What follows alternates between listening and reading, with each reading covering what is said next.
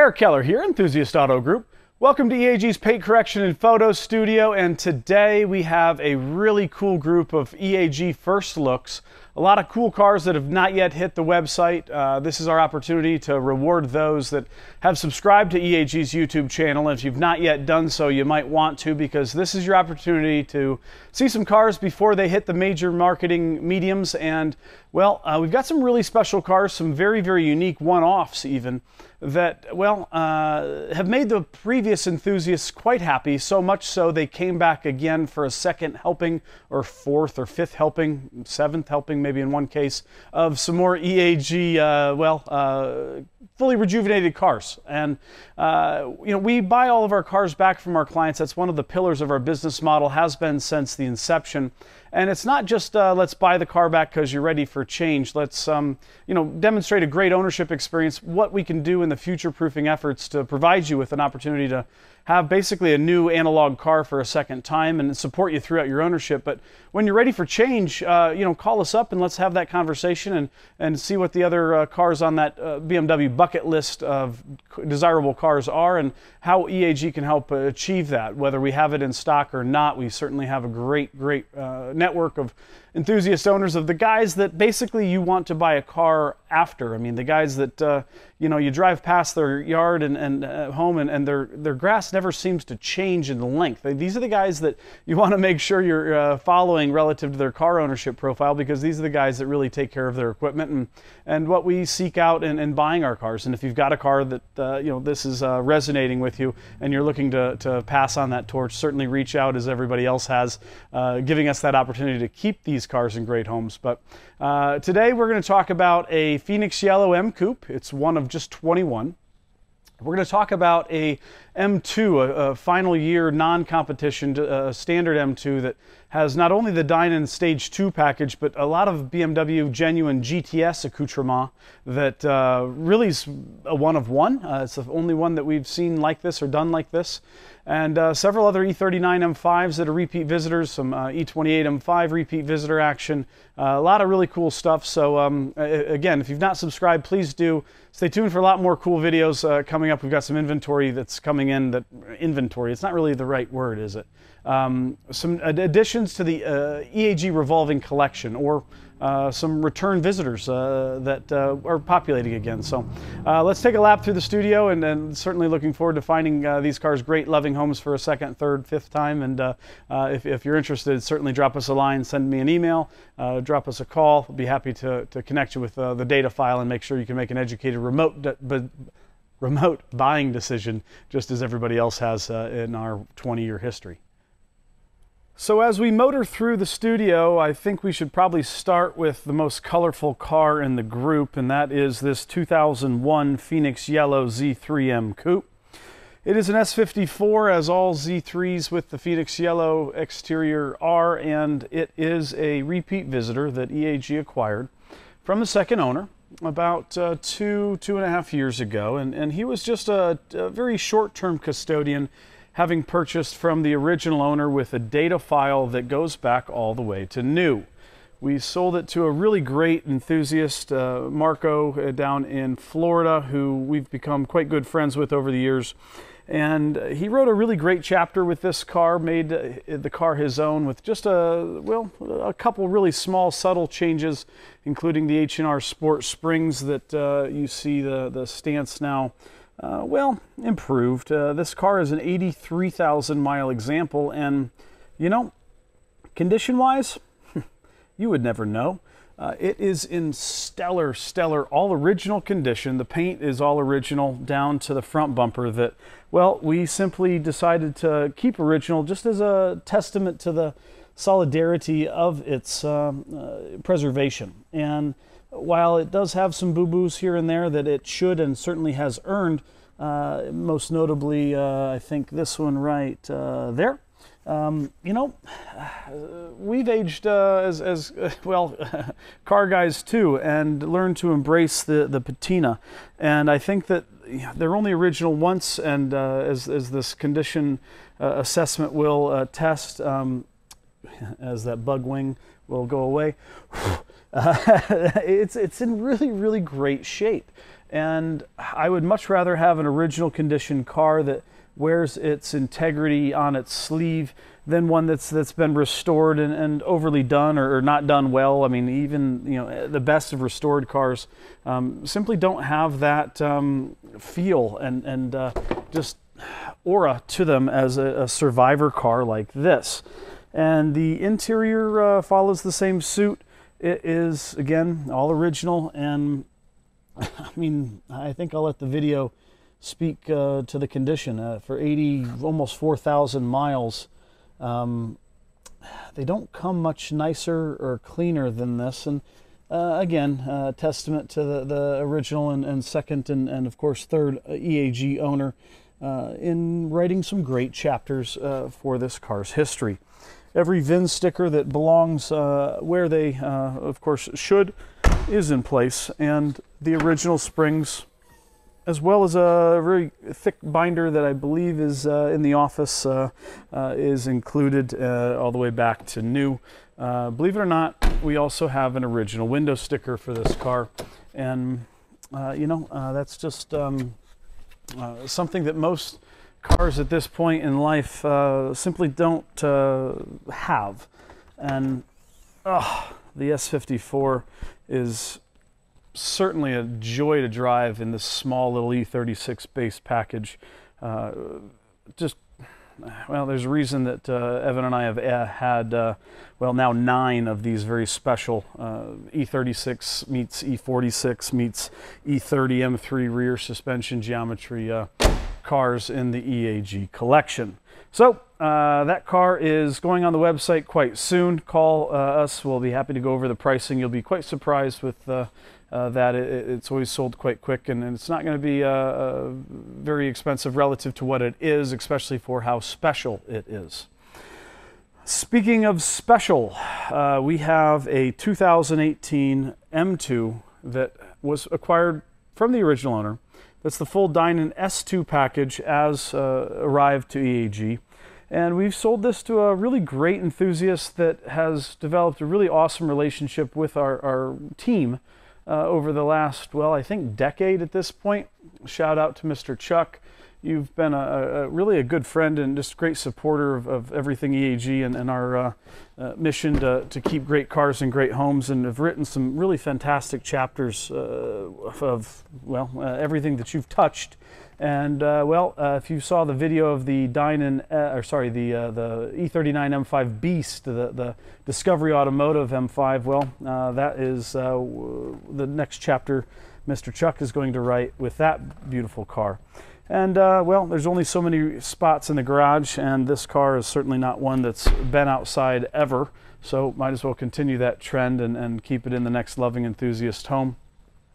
EAG has installed the M Performance bits as well as these genuine GTS wheels. They are a 19 and 20-inch fitment, and we did some math. That is a 3% front and rear increase in total rolling diameter.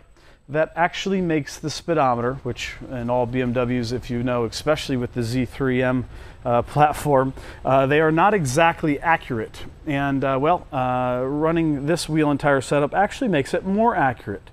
So then you would say, well, then it's probably going to add more mileage on the odometer if it's being more accurate and not reading as high as it normally would.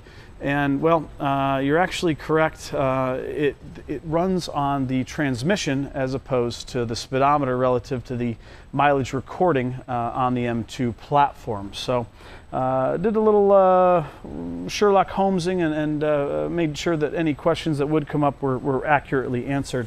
And I mean, wow, that is, I mean, while it's not exactly M4 GTS, it certainly would, quick glance, fool most that are looking at it for the first time. And of course, this is a factory color offered in said GTS. If you do have a GTS, we do have a couple clients that are looking for them, so reach out if you're interested in selling yours. This is a 2003 late production CF93609. So 990 was the last VIN, starting 93990. So this is 93609.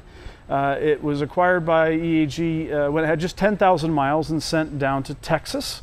And well, this car has had a great history since. The gentleman that purchased the car knew he was going to drive it, knew he was going to enjoy it, and in doing so added clear bra to the whole front clip, which we certainly embraced and had that conversation prior to his application, and that advisement or however, whatever you want to call that role, we want to make sure that each of our enthusiast owners do the best job they can writing their chapter, and we certainly will help support them along the way. So the front end is pretty much the same as it was when it left EAG 25,000 miles ago.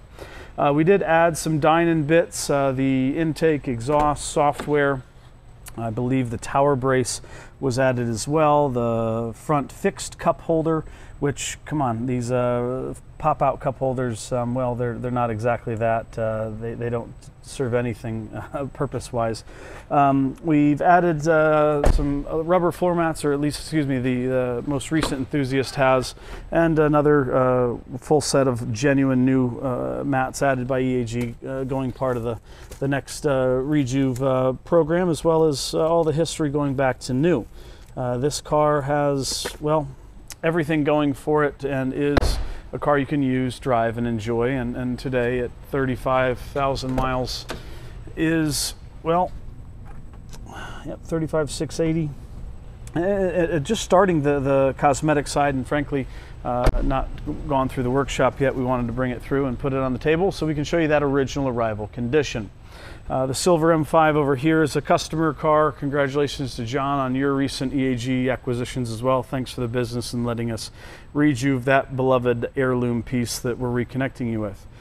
This is a great story because we bought it from the first owner when it had 18,000 miles. It's another 2003 M5 that today has 25,000 miles and is next in queue on deck for the photo studios. Take a lap around the turntable, and it'll be its third lap through.